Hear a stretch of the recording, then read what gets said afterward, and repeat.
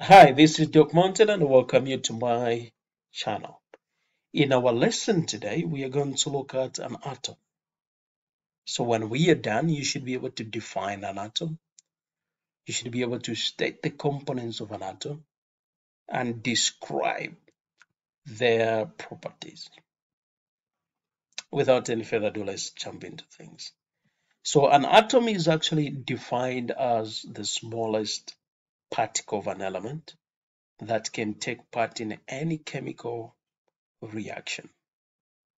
Now, that has always been given as the definition of an atom, though nowadays it's actually disqualified. It's disqualified in that an atom is not the smallest particle because it has other subatomic particles, those smaller particles that are found on the inside. The definition I've given you implies that this atom cannot further be subdivided into smaller particles, but if it can actually accommodate smaller particles, then it's not the smallest particle. So how then can we define this atom in a way that qualifies? Well, we can say an atom is one of the smallest particles of an element, one of the smallest particles of an element that can take part in a chemical reaction. Now, what are the components of this atom? So an atom has what we call the nucleus, which is located at the core of an atom. So now, on the inside of this nucleus, so this is the one which is actually denoted by this X. On the inside of the nucleus, there are what we call the neutrons. So let's add 4 neutrons. So those are neutrons. Let me talk about these neutrons.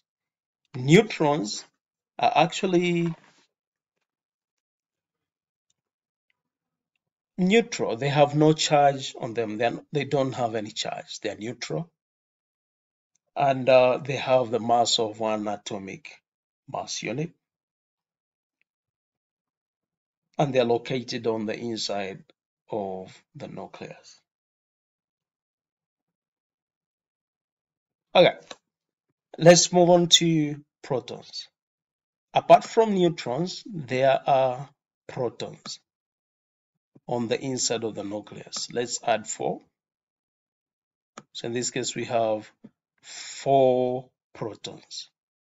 Protons are positively charged. They are located on the inside of the nucleus. They have the positive charge, and they have the mass of 1 atomic mass units.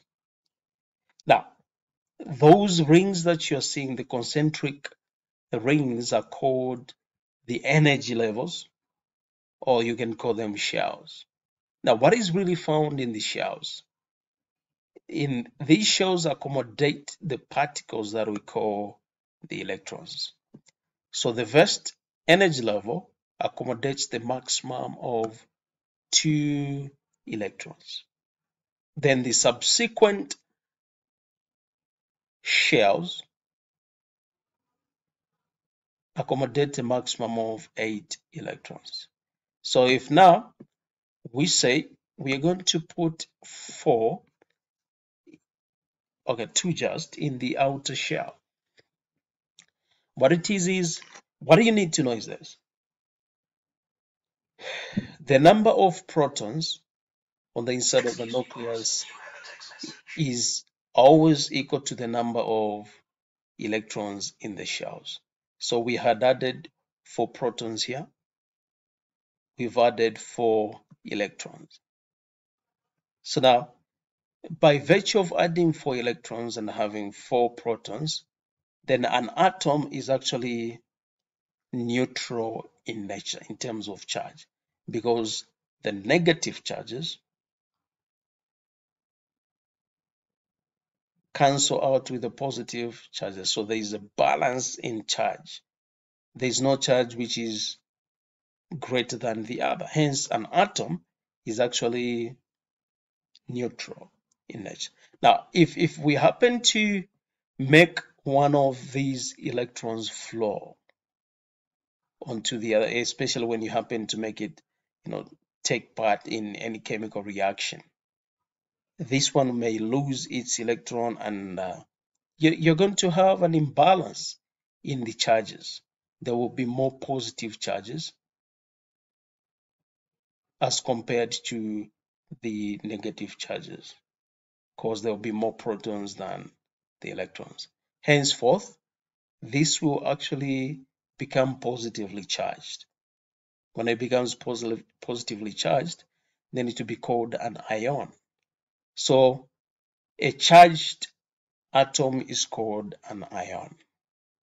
Okay, so now I want to dig deeper, as in looking at the subtopics that are lie ahead.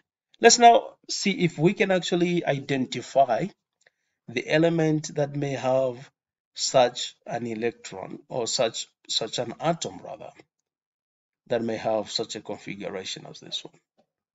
So now we had looked at the periodic table, and we said the periodic table will actually help us to locate the element in the periodic table. Okay, so now for this one, which is an atom, if we check, we are going to determine that there are two shells here. Now, since it has two shells, then we can tell that this one is actually supposed to be in period 2, because the periods denote the number of shells that an atom has. Then, when we check the valence electrons are actually those electrons that take part in chemical reactions, those that are found in the outer shell. They are 2.